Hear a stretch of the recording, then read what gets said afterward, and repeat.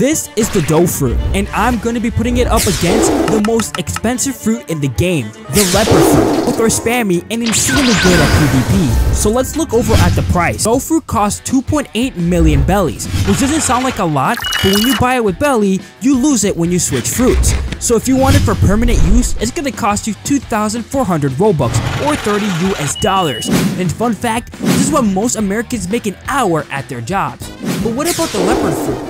5 million belis for single use, but if you want permanent use, you're looking at 3,000 Robux, which translates to $37.50 in US dollars. So go get that college degree. How does it perform when grinding? Unawakened dough is really bad, but boy, once you awaken this bad boy, this is one of the best fruits in the game. And the devs know this. Because the dough fruit is kinda OP, you're gonna have to complete advanced raids to fully be able to awaken the fruit. After several tedious tasks, you will finally meet your match. The guy standing between you and the infinity stones.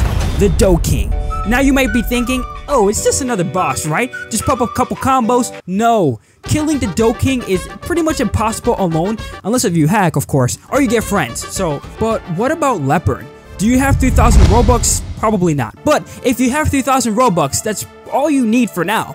Rumors have it that Leopard is getting an awakening soon, so that's going to be exciting. But in the meantime, all you really have to do is just get 300 mastery for the fruit, and bada bing bada boom, you're now overpowered. So that's that. So what about player versus enemies? So the same principle goes for both Leopard and dough fruit. You have to awaken these fruits to be effective. Guys, you can't go into the first sea, start the game off, and buy a Leopard and expect to be OP. You're gonna have a basic finger revolver that's gonna do like 0 damage, and your stats are gonna be so weak. Honestly, these fruits aren't gonna do a lot for you when it comes to player versus enemy. So a good rule of thumb is really saving these fruits for the second and third sea, as the game starts to really get interesting, and you'll have a lot of opportunities to not only awaken these fruits, but also get the stats and the accessories to back up these fruits as well, which will now make these fruits actually worth the Robux, my guy. But what about PvP? Same concept. If you're in the first sea, why are you even PvPing, bro? If you don't get back to grinding, like, you're so weak right now. Don't make me flame you, my guy. You're still wearing the black kit. Get out of here. You don't even have Hell Scarfy, so why are you even, like, bro?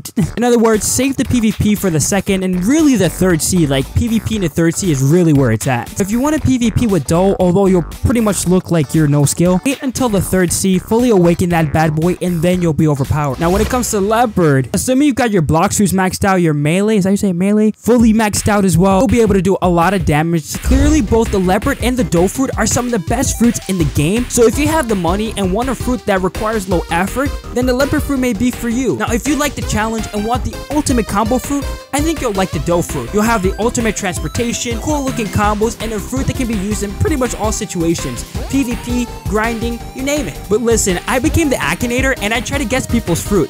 Click on the video on the screen and help me get it to 100,000 views. If you're in a hurry, just go ahead and click the subscribe button. Until next time.